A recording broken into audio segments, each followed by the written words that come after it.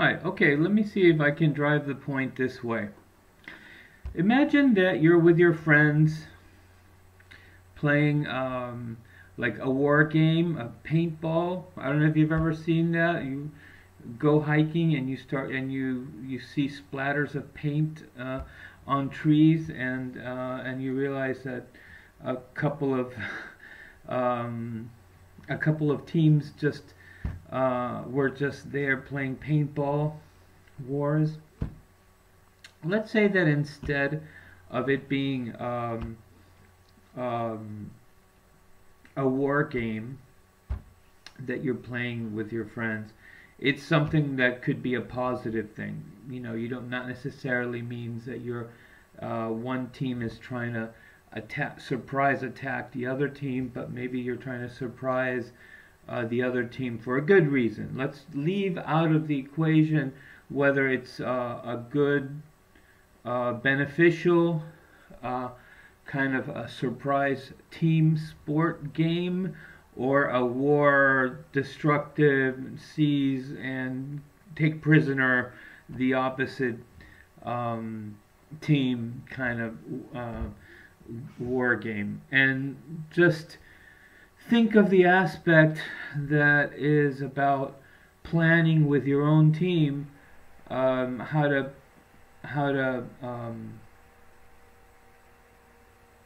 ambush the other team.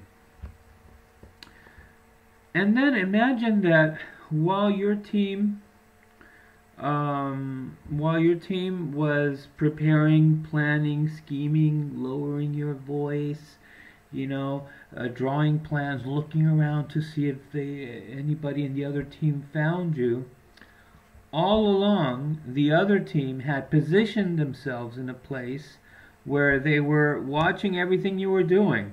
And while you thought you were being secretive, the other team was just kind of like, you know, hanging out, kind of keeping their voice down and laughing about, showing each other what your team was doing and how you weren't able to see that you were actually that they were actually watching you guys. Okay, imagine the moment. Try to make this a realistic. What happens, for example, if in the team that's quietly planning, thinking that he's not has not been discovered, somebody comes to the group and says, "You guys, they're all around us. They've been watching us. Don't turn around, but they're looking at. They're all of us are looking at us. All of them are looking at us right now." And put yourself in that situation. What it kind of throws everything. Change. It's a total game changer. It changes the reality and the perspective of everything. All of a sudden, it's like starting from scratch. Nothing means anything anymore. You have to start all over as to what to do from that point on, because everything has been diffused, right? Um, well, that's kind of that's a good metaphor for the reality about alien or extraterrestrial intelligent life beyond our world. Scientifically, statistically, uh, we can demonstrate that 99.999 billion percent it is probable that it is the opposite to what we think. We have been being observed, and because once you turn it around, once you put yourself on the side of the other team, of the team that has been watching how we were so credulously, quietly planning our assault on the team that did not know what we're up to, what we're doing, but in reality, they were aware of us. It changes everything to the point where if you put yourself on the side of the team that is seeing everything that you're doing, but the ones that have been discovered are not aware of that yet.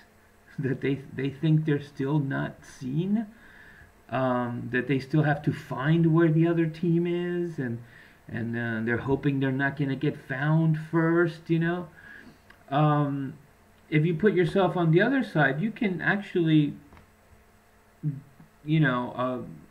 plan things. You have a lot more power of influence.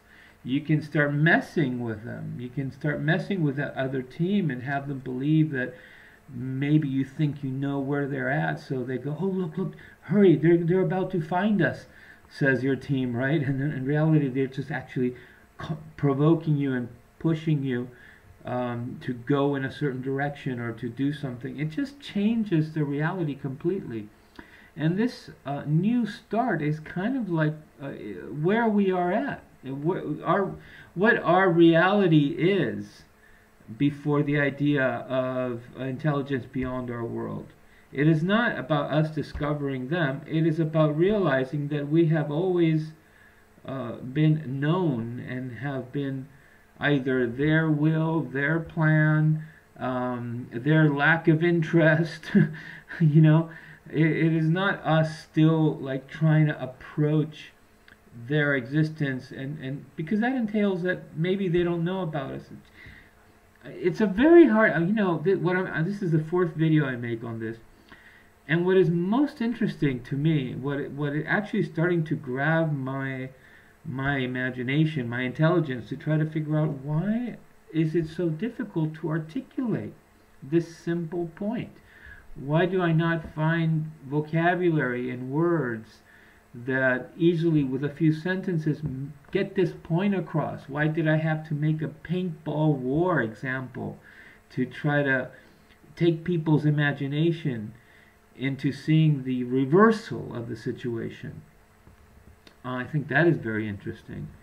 But I don't know if it has to do with linguistics, because I often notice how we don't have words for things that we have not been much in history towards each other, or about the way we think towards the world. We don't actually have, we have the words that we're familiar with our behavior for, but we don't seem to have words for things that we're unexperienced, and you wonder which came first, the chicken or the egg.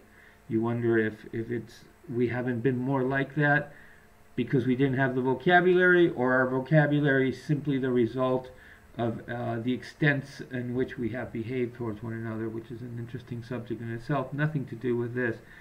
But I wonder if there is a little bit of a connection there. Why is it so difficult to describe the reversal of the situation, or the inversion, and therefore leading to a difficulty in conversations that would start from that point on?